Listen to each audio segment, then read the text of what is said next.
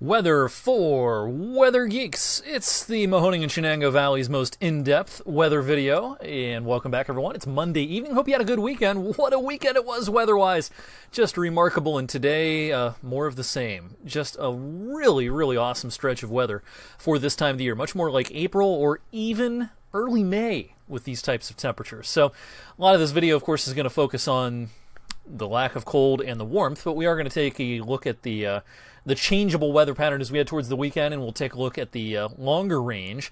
Have some new model information in this evening when it comes to the longer range outlook, so we'll talk about that. But yeah, there's not a flake of snow to be found anywhere on the ground in Ohio and central and western PA, western New York even, up in the snow belt areas, even up there.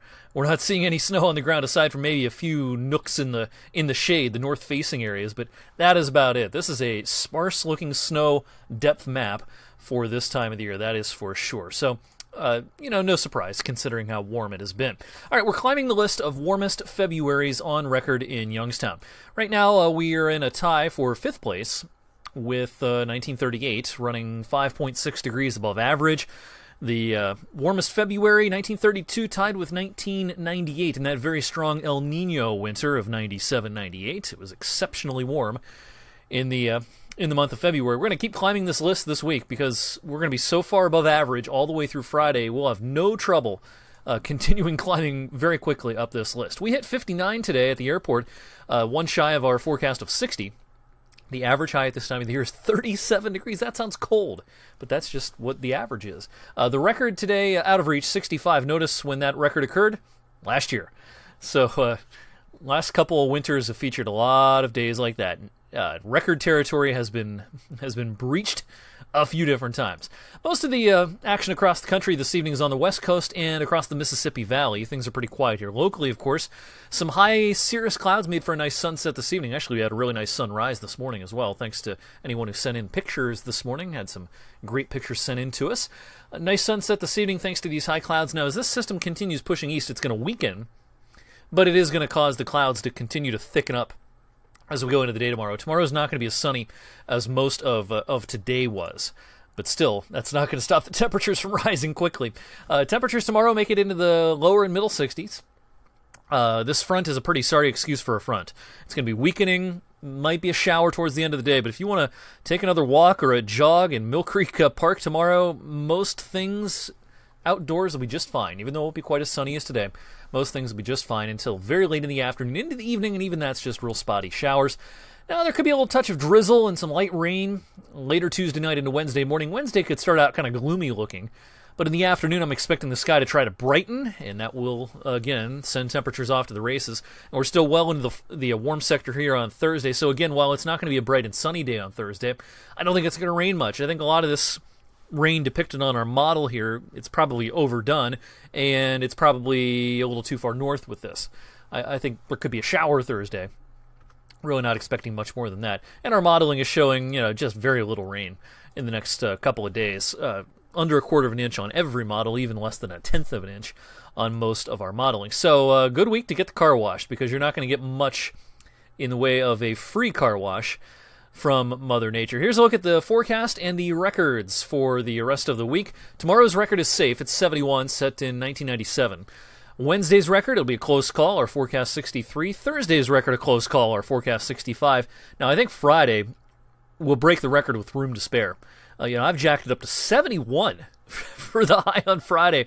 The record 67 set back in 1961. So that's when the warmth will peak, right before our cold front comes through for the start of the weekend. Now, incidentally, that front on Friday might produce some heavy gusty thunderstorms, probably not around here, but western Ohio into Indiana, Illinois. This could be an early season severe weather outbreak for parts of the lower Ohio Valley on Friday. I think we're too far to the east to be concerned about that.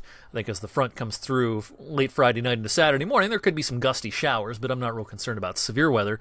Here's a look at the 10-day temperature trend. You'll notice a lack of below average temperatures here. Now, it is going to retreat back to average by Sunday for one day. And Saturday, actually, the high temperature is a little deceiving because that'll occur probably at midnight. Temperatures Saturday afternoon will be back in the 30s. So technically the afternoon temperature Saturday might be below average by a couple of degrees. But for the calendar day, the high will be above average. But Sunday, a typical diurnal curve on Sunday, our warmest part of the day will be the afternoon, and it'll be pretty close to where we should be in mid to late February. But then next week, well, it's not going to be as warm as this week. Next week, it looks mild again. I mean, we could see 50 or better a couple of times next week. Wouldn't shock me at all. But things will peak on Friday. I think it could be as much as 32 or 33 degrees above the average coming up on Friday. All right, I mentioned that front for the weekend. Here's the front Friday evening. Again, could be some heavy storms, Cincinnati to Louisville, maybe Dayton as well. And then the front rolls through first thing Saturday morning. Now, you notice the GFS here actually has some snowflakes mixing in before Saturday is through. That's not implausible. I think there could be a snowflake scene somewhere before Saturday is through, which is a pretty abrupt change considering Friday's high is 71. I think Sunday's the calmer half of the weekend, less wind, and probably some sunshine as well. All right, hot off the presses, here's the European weekly long-range forecast broken down by weeks. We're above average next week. Here's the 11 to 18 day. Notice the cold building across Canada, the western U.S., parts of the upper Midwest, but it has a hard time coming south and east. So here's days 14 to 21, so we're getting into that second week of March. Probably a somewhat typical, maybe slightly below average temperature regime for us, but the heart of the cold's way off to our north and west. And then the modeling tries to warm it up again significantly for the middle and latter portions of March. So I think the bottom line for March, and this isn't the only modeling that's showing this idea, is continuation of the winter pattern. Occasionally it'll get cold for a day or two at a time, maybe 3. But that's the exception. The rule is mild. So that's what I'm thinking for March right now. We'll do a finalized March forecast in about 5-6 days. There's only 28 days in February, so today's the 20th, so we're coming up on a week to go left in the month. We'll do an official March outlook just before we turn the calendar. Thanks for watching Weather for Weather Geeks tonight. I'll see you right back here for another edition of this video Tuesday evening, and be sure and check out my 7-day forecast tonight on 21.